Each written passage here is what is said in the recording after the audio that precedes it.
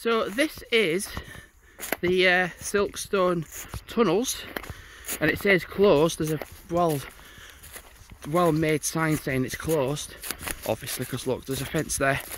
But when I was up there and walking down that way, I was like, surely I must be able to get to this spot, right?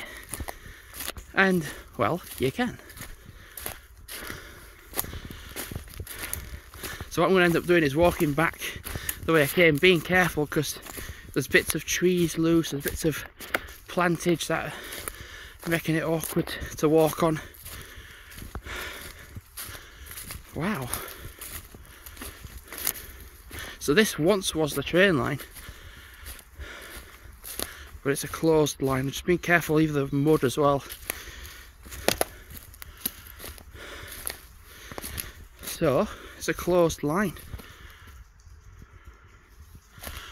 It's just there. It did say closed, but that's the way through.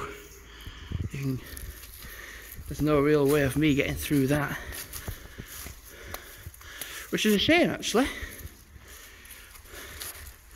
It's just literally I'm walking to it to then come back again. That's wood. Oh, you can tell somebody's gone through here because look, that's planks of wood over this. So that's been here for ages. That's still like fresh. I mean, I knew, oh god, just sunk my foot in a bit then. So this is the tunnels, Silkstone Tunnels closed.